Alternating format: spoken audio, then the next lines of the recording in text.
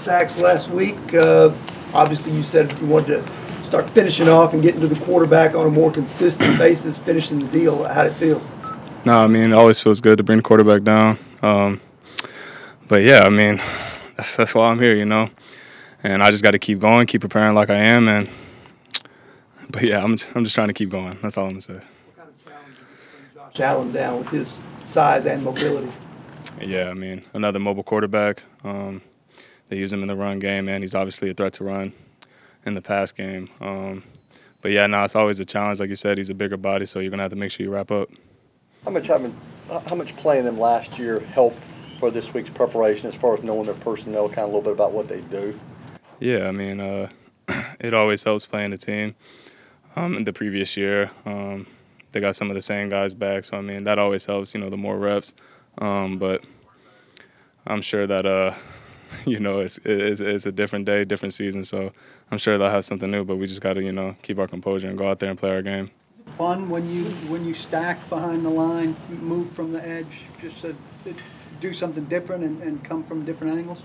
Yeah, I mean, I take pride in trying to be the most versatile player I can be. So I mean, however they want to use me, I'm up for whatever.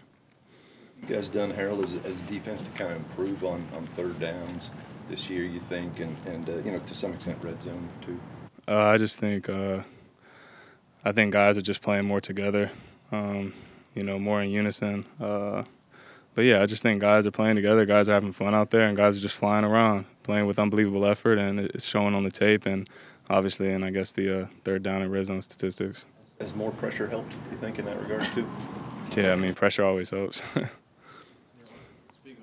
I mean, it's kind of like you guys against the world. Nobody's picking you guys to win this game. For you, what type of emotions does that stir? Like, does that give you any extra motivation or anything like that?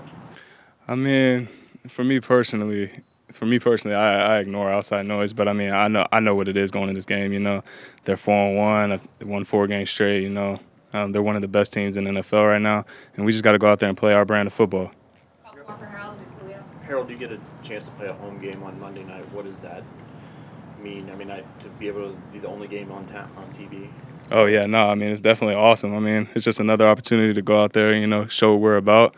But yeah, I mean primetime games are awesome. Especially in Nissan Stadium, I'm expecting it to be rocking and be an awesome atmosphere. So I'm excited as can be.